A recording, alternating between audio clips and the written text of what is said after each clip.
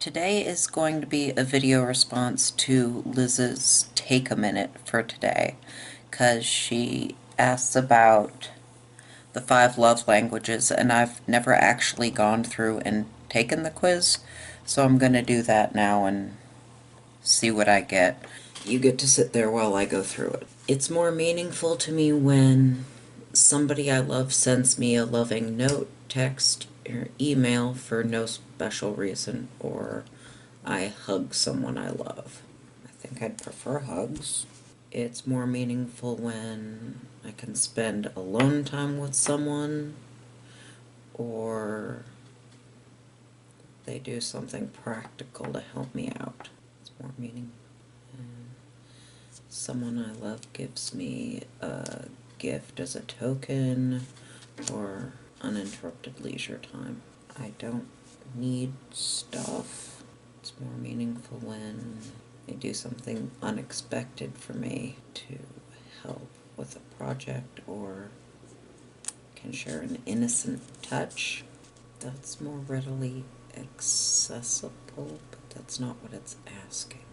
I need help more and get help less. That's still not what it's asking. I think that does actually make it more meaningful, even though that's contextual. Someone I love puts their arm around me in public or surprises me with a gift. Why would I want someone's arm around me in public? I mean, if we're sitting, that's the only time when it wouldn't be awkward and disruptive to moving.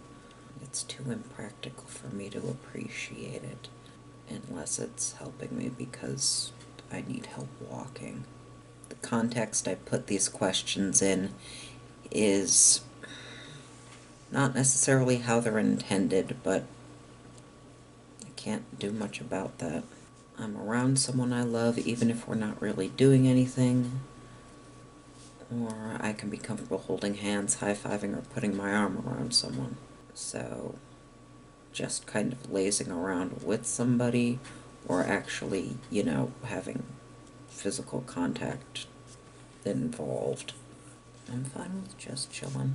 I receive a gift, or I hear from someone that they love me. Yeah, I'd rather hear it than be getting stuff. More meaningful when I sit close to someone, or I'm complimented for no apparent reason. I would just be suspicious of that. So I guess cozy it is. I get the chance to just hang out, or unexpectedly get stuff. Hang out. Here, I'm proud of you, or help me with a task. I don't need you to be proud of me. I could use help. I get to do things with someone I love, or I hear supportive word stuff. More meaningful when someone I love does things for me instead of just talking about doing nice things. Or I hug. I like hugs, but that's just another nice thing for me instead of talking about it. Again, hugs are readily available for me, and actually nice things are not, so nice things.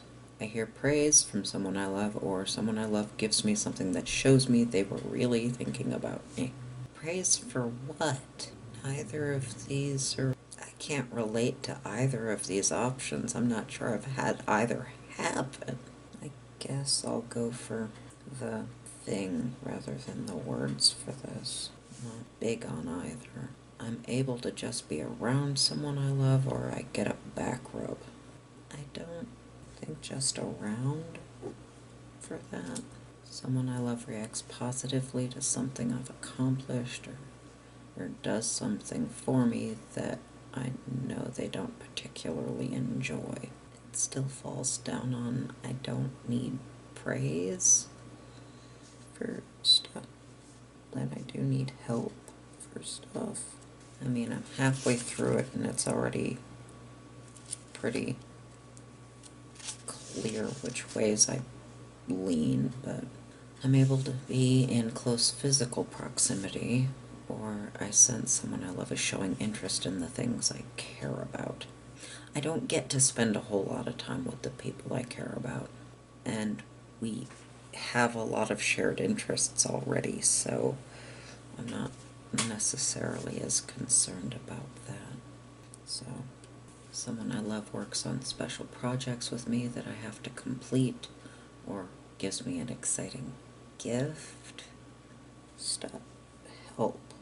I'm complimented on my... No. If I'm complimented on my appearance, I'm suspicious of that. Takes the time to listen to me and understand my feelings. That I actually need. Can share a meaningful touch in public, or offers to run errands for me. Oh, my back would thank you so much for that. Being disabled and having chronic pain may be severely distorting both how I interpret and how I answer these questions. Does something special to help me out? I get a gift? No. Someone I love doesn't check their phone while we're talking. The people I spend time with don't check their phone anyway. This doesn't apply. Goes out of their way to do something that relieves pressure on me. The people that I spend time with would only be doing it if it were necessary, so that wouldn't be relevant. I don't have context for that. That's just not something I deal with. So, oh look, another D. Look forward to a holiday because I'll probably get a gift. I hear the words, I appreciate you. I don't actually hear that often. I do get some interesting gifts. I guess I could stand to hear stuff more. Someone I haven't seen in a while thinks enough of me to give me a gift. Takes care of something I'm responsible to do that I feel too stressed to do it. Oh, look.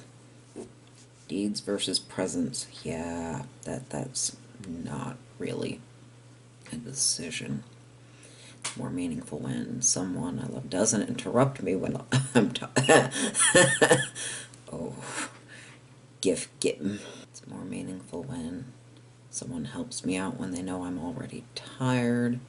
I get to go somewhere while spending time with someone. I mean, I don't go anywhere, though. I'll end up feeling guilty if we go somewhere because I can't afford to go anywhere.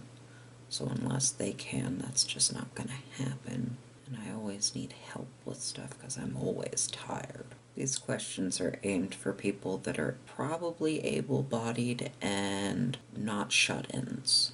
I mean, it would be nice to actually do stuff. Touches my arm or shoulder to show their care or concern. Gives me a gift. Says something encouraging.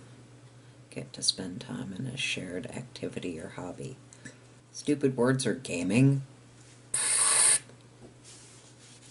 That's not a choice. Surprises me with a token of their appreciation or touching someone to express our friendship. Presents or hugs? Hugs. Someone I love helps me out. I hear someone tell me they appreciate me. Help.